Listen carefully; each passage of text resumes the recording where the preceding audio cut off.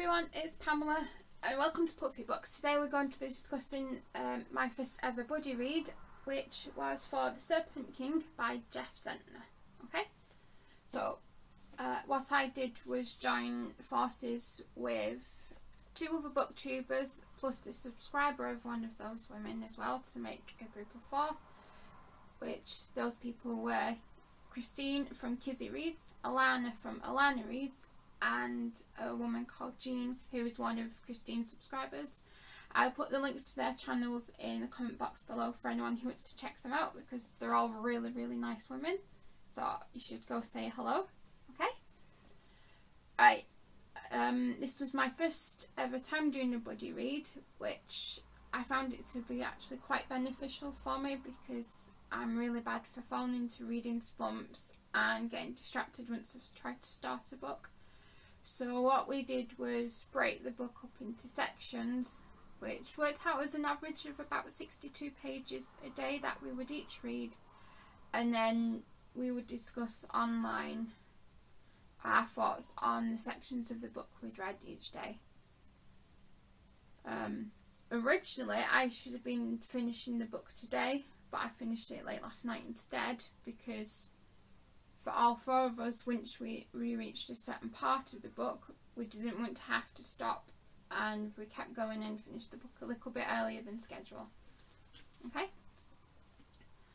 Now, The Serpent King by Jeff Zentner is a debut novel that was originally published in March. I think it was either last year or this year. I can't remember. It doesn't say. I think we all received our copies as Owl Crate subscribers, so it made it a lot easier knowing that we all had the exact same book to read from for our buddy read. So I'll just read from the back for you, and I'll tell you a little bit more about the book itself. Okay? They lay for a while on their backs, gazing into the starry expanse through railroad tracks, listening to the dark river below. This might be it, Dill thought. This might be the best your life ever is, this moment, right now. I read somewhere that a lot of the stars we see don't exist anymore. They've already died, and it's taken millions of years for their lights to reach the earth, Dill said. That wouldn't be a bad way to die, Lydia said, giving off light for millions of years after you've gone. The Serpent King itself tells the story of three teenagers called Dill, Lydia and Travis, who are best friends, and they live in a town called Forestville, which is just outside of Nashville, Tennessee. Dill is the son of a preacher who is currently in prison for owning images of a sexual nature of a minor. His wife, Dill's mother, is very much in denial as to her husband's crimes. His best friend Travis is obsessed with a book series referred to as Bloodfall, which is, I wouldn't necessarily say it was intended to be in the same vein of Game of Thrones, but it's very much set in the same kind of fantasy environment. And the third of their group, Lydia, is the daughter of a dentist and is very much considered to be one of the local more better off people. And she is the owner of a successful blog called Dollywood.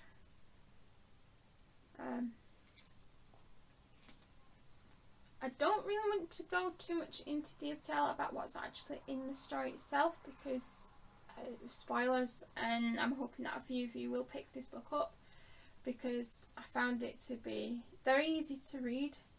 The language and the style used is very accessible. I could recognise elements of myself within Dill's character based on his reactions to certain things, especially his school environment, because I myself had a very much love-hate relationship with going to school. I liked the learning part, but not so much the people around me a lot of the time. So the events of this book mostly take place over the course of a school year running from around September to September time frame. There's not much discussion of Christmas, but you know, it is implied as to which season is which throughout the text. I'm just going to now finish off with two of my favourite quotes from the book.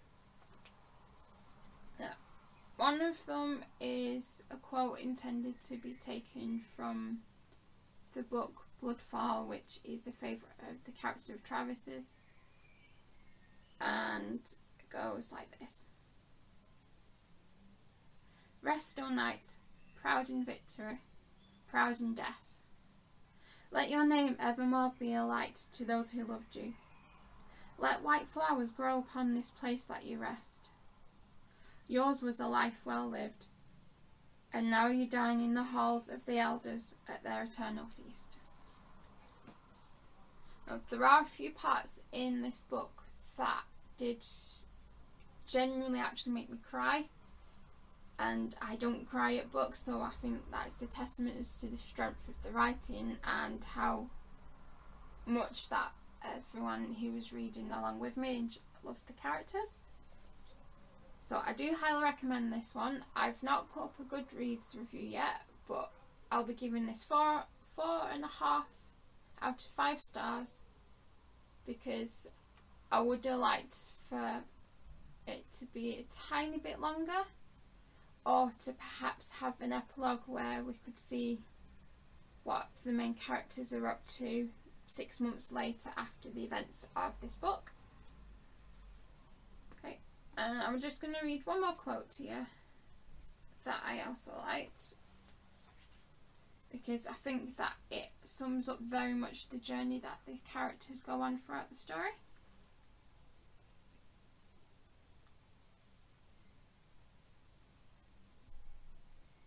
Okay, here we are.